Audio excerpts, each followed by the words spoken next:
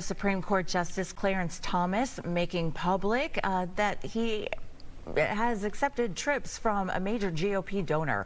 So he made public these previously undisclosed trips on private jets, all paid for by this Republican megadonor. Now, according to Thomas, Harlan Crow paid for 3 of his recent trips, 2 of them to Dallas, another to the Adirondack Mountains. Now, Thomas says he took one of the private flights because of security concerns after the leak of the decision to overturn Roe v. Wade. Now, a ProPublica report claims that Crow gifted Thomas trips abroad, sent his nephew to a private school, and bought a house for Thomas's mother, none of which were previously reported.